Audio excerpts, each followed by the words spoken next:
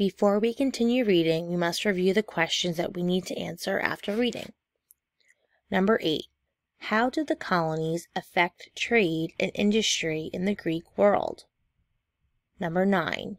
Why were coins invented? Number 10. What were the rights and responsibilities of Greek citizens? The check for understanding box is at the bottom. List 3 ways Greek city-states created the idea of citizenship. How did loyalty to the city-states divide Greece?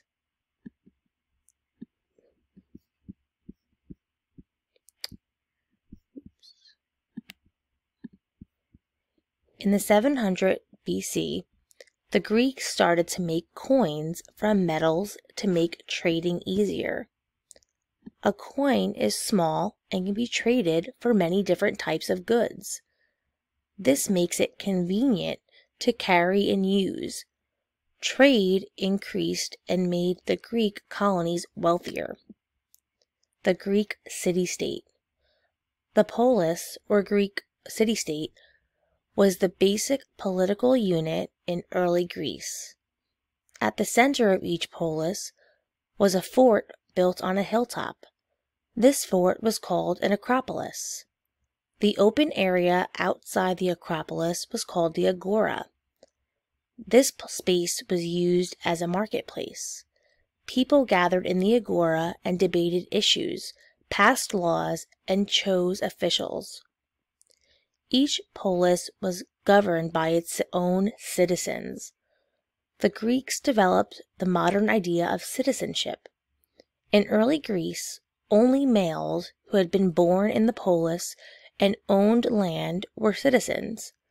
They had the right to vote, hold public office, and defend themselves in court. Their responsibilities included serving in government and fighting to defend their polis. Women and children, however, had no political rights. Citizens fought to defend their city-state. These citizen soldiers were called hoplites. They fought on foot. Each was armed with a round shield, a short sword, and a spear. When fighting, the hoplites would march shoulder to shoulder into battle. This formation was called a phalanx.